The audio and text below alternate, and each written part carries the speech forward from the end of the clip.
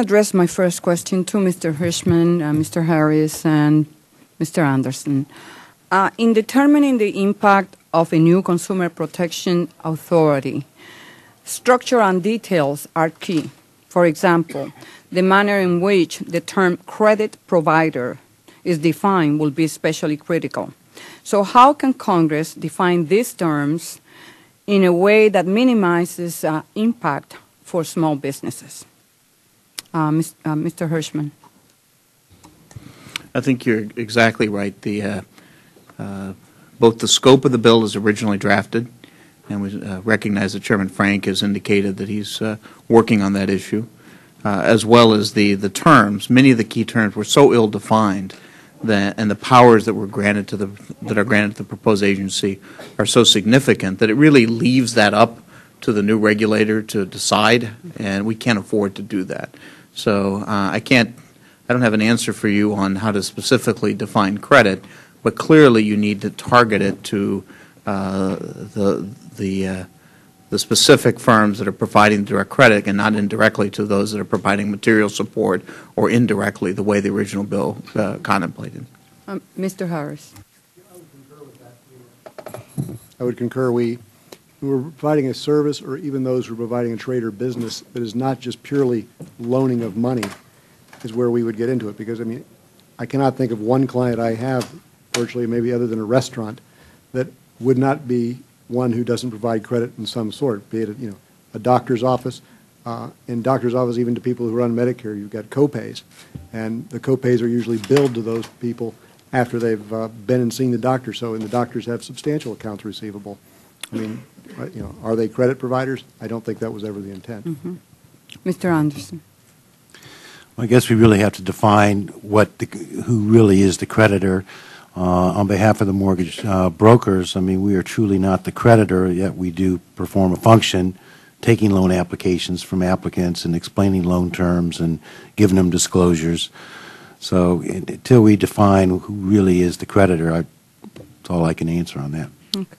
Mr. Hirschman, Mr. Harris, the financial crisis wreaked havoc on consumers. We all know that.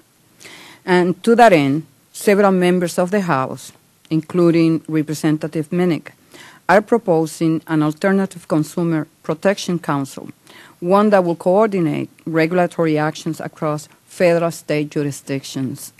What is your take on this idea? We've not yet seen the details, but we do think that that consumer protection should be an important part of the overall regulatory reform, and so we welcome alternatives, particularly alternatives that build on the current structure, that require better coordination among existing regulators, that provide for better disclosure to consumers and tougher enforcement against predatory practices. Mr. Harris. And I would concur. I think the CPAs would absolutely concur with that. We were talking about in our area, of course, is we believe products should be in, certain services should be out. Okay. Mr. Loy, in your testimony, you touched on the distinction between hedge funds and venture capitalists.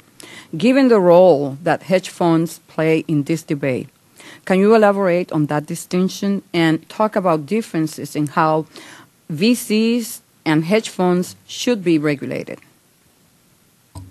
Thank you. So I think I'd begin by saying that it's easier to define it by what's similar. There's only really one similarity between a hedge fund and a venture capital fund, and that's the legal structure that we use. We typically are organized as limited partnerships, and they typically are organized as limited partnerships. And the investors become the limited partners. Beyond that, hedge funds are typically associated with trading in the public markets. They typically, in addition to the capital that investors put into the hedge fund, they borrow, in other words, they use leverage several multiples of that capital that the investors have put in to make a broader set of investments. They often invest for fairly short periods of time, and I know that can range based on their strategy, but it can be as short as a few hours, typically in the days or weeks. Some hedge funds maybe for a few months. And they're also bringing the capital in upfront from the investors, and then investors have the ability typically to pull their money in and out. And then lastly, a lot of hedge funds particularly trade in these off-balance sheet securities, derivatives, et cetera. Beyond that, I will be clear to say that I'm not an expert on hedge funds, so I'm not going to comment on how they should or shouldn't be regulated. What I will comment on is for venture capitalists, again, we use the same legal structure, but the similarity ends there. Our investors put money in as limited partners, but do not have the ability to take money out for 10 years. We do not use leverage at all, so the money that investors put in our fund in cash is the money that we have available. On top of that, we invest only in stock, not in credit. We expect each investment we make to hold that investment for 5 to 10 years. And I think the last similarity or difference is that we work very closely operationally with the businesses, with the small businesses, to help them grow. Hedge funds, I think, more typically have a distance between them in that regard. So all I can say is that the current Advisor Act and the contemplated regulations for hedge funds are clearly designed for hedge funds, and for example, require a compliance officer in a firm to report periodically on the public market trading positions of that hedge fund. If we were to be, right now we're encompassed in the same regulation, we would similarly be required to hire a chief compliance officer to tell the SEC about our public market trading positions, even though our fund agreements don't even allow us to trade in the public market. Mm-hmm. So this very expensive person would sit there and fill out a form that says 0 or NA every month. But in the sense that hedge funds borrow big money and trying to exploit inefficiencies in the market, wouldn't you say that there is an element of risk that we don't see on venture capitalists? Again, I'd rather comment just on the venture capital piece. Okay. Can we touch on the private equity firms? Sure. They are another unique financial entity. Mm-hmm. Do you have any position as to how they should be regulated?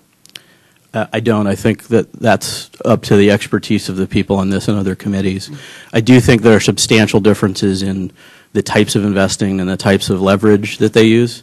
Again, they use the same legal structure as us, but there are significant differences beyond that. Okay, thanks.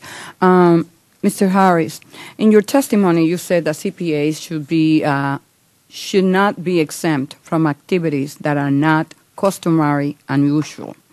And the vagueness of the phrase, not customary and usual, could create the exact kind of problems that you're seeking to avoid. How do you recommend that legislators implement this distinction? CPAs have a very close relationship with their clients, and there's a lot of questions that go back and forth on a routine basis.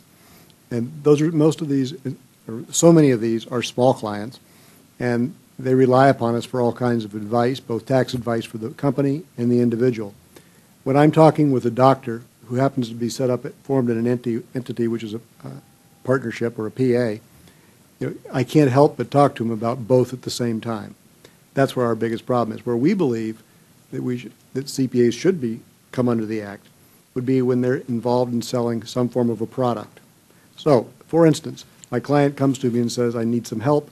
We say, we believe you need a loan, and we'd recommend you go to a bank and talk to the bank. That would be exempt. However, if we said, but by the way, we will make you that loan, in that case, should come under the Act, where there's a product involved. Can we use like the example of HR Block? Who are not CPAs? Yes. But they do accounting. And then also they make refund anticipation loans, right? And we would agree. So that part should be regulated. We totally agree with that. Okay. And if there is a CPA doing that, we would believe that's a product and, in fact, should be regulated. Okay. Mr.